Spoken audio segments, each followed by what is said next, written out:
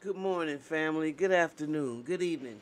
Welcome to this mental house that we have, and we call it that, y'all, because it's so crazy, right? It's crazy when you have a whole nation that has been built on gaslighting, projection, narcissism, and and are unwilling and unable to accept their role in and their part of continuing the gaslighting, the narcissism, the projection, the lies, and it's really sad when you have a segment of the population that it finds it so hard to swallow the truth. Not because the truth is hard. It's like a horse pill going down. Most of the time, you have to take a little bit at a time.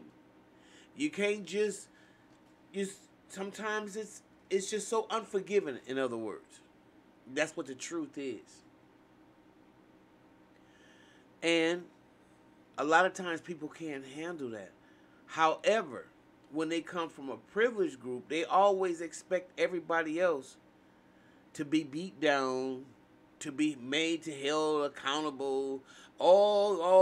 You're doing wrong, and you need to be held accountable. You need to be punished. But you are unwilling to even hear the sins of your past that lead you right into the present. Now that has got to be some fundamentally crazy behavior if we were to examine it, right? It's past cluster B and it's way out of the DSM. For you to sit there and make a book about what characteristic picks what behavior, but yet and still we are unable to fix this race problem here in America that you created. We didn't create it because we're just kidnapped victims. Those of us who have had to bear witness to your madness had to be subjected to it. Uh, it has been horrible. I'm sorry, you guys. I had to pause that very important phone call. That was my doctor. Anyway, this is a story that shows you just how intertwined we are as humanity and as a human family, and then just so out of touch that some of y'all want to remain in terms of not allowing history to be taught, uh, not wanting to face your cruel and insane history, not to make you bitter, but to make you better. But yet and still, you want everybody else to suffer and have to face the penalties for their infractions. That can no longer go on. Just not even on the scale of the universe is that going to continue to keep working. You done got away with it for 400 some years. It's about time you understand that equality is not oppression. Okay?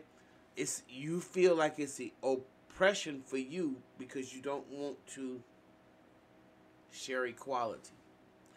Well, civil rights activists are now seeking to draw attention to an 1882 rape that ended with black teenage victims dying in prison. Uh, a black teenage victim dying in prison while her white attacker dead and three men lynched. Margaret Vinegar was just 14 when two families of friends came across her. Oh, I shouldn't even have said that. I said the wrong word. Anyway, I hope this went past a certain amount of time. Margaret Vinegar was 14 when two families came across her being assaulted actually under a downtown Lawrence bridge in Kansas, and intervened.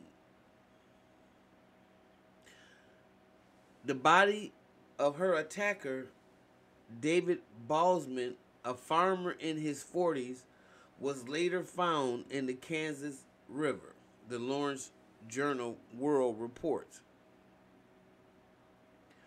Arrests ensued, and a mob broke into the jail, hanging the two friends, Isaac King and George Roberson, as well as Margaret's father, Pat Vinegar, who was not even in town on the day that happened. Margaret was later convicted of murder, tried on a story that she had enticed her attacker under the bridge so her friends could rob him, said Lawrence NAACP member Carrie Altenberg, who added that some also accused her of prostitution. That's what she was tried on and not the truth. But that story, Altenberg said, that's what they tried her on. Not the truth, but that story. Ursula Minor, president of the Olive Lawrence branch of the NAACP, said that because of her race, Margaret Vinegar was neither seen as a child nor the victim that she was. During that era, most black women and girls could not refuse advances of white men, Minor said. In 2019, the Lawrence branch of the NAACP has worked with the Equal Justice Initiative, which created a national lynching memorial in Montgomery, Alabama, to commemorate the 1882 lynching and even events surrounding it. Last year, on the 140th anniversary, a historical marker was erected at the site of this lynching. Now the coalition is proposing a second marker in remembrance of Margaret and her plight.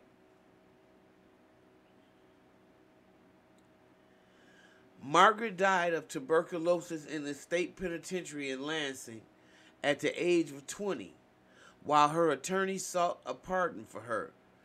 Because it is unclear what happened to her body, the coalition has proposed that her marker be placed near the site of her trial in downtown Lawrence. A historic commission has signed off on the marker, and the next step is for the Lawrence City Commission to vote on it. The activists hope to dedicate the marker on June 10th, the 141st anniversary of the lynching.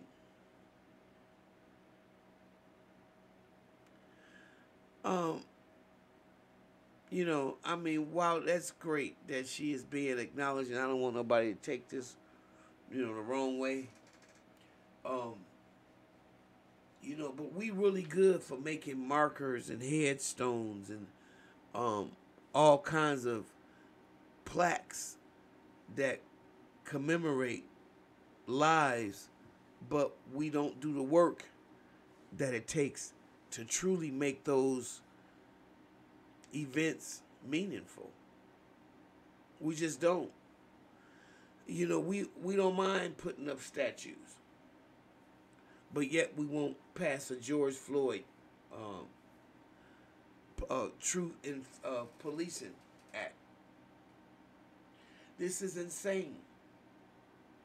We keep wanting to give an impression and a delusion that everything and all is fair and all is good, but it's not. And without disrespecting the dead, my dead ancestor, I think that she even would want something in her memory to be better served, like making it a crime, more than a crime, if police or civilians are involved in this kind of mayhem and debauchery against black people. It's the only thing. It's the only thing Okay? And because it's coming. It's coming. And either you're going to go willingly or you're going to be forced. But it's coming. The day of reckoning,